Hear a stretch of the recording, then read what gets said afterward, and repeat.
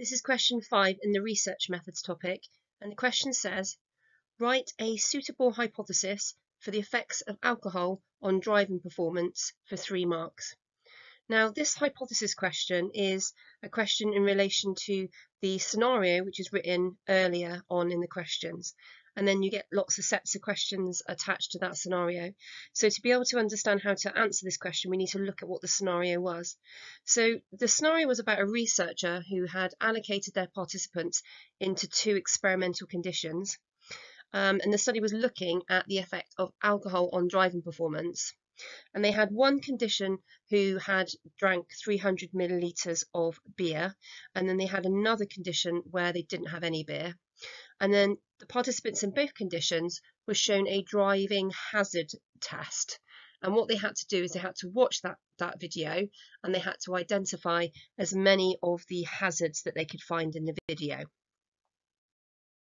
So in terms of this question, where it's asking you to write a suitable hypothesis, a suitable hypothesis basically means you could write a null or an alternative, because it doesn't actually ask you about which one to actually write about.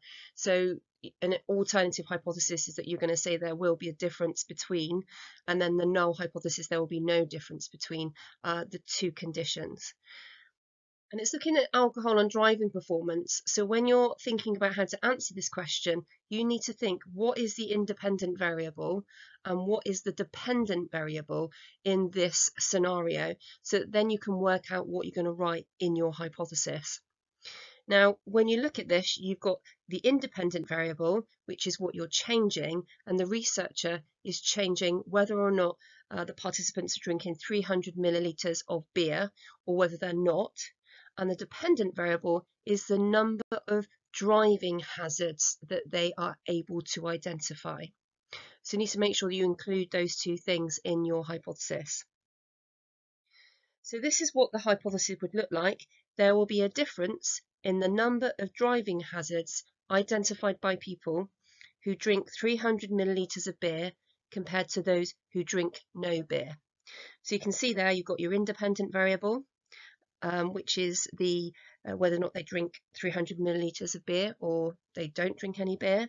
And then you've got your dependent variable, which is the number of driving hazards.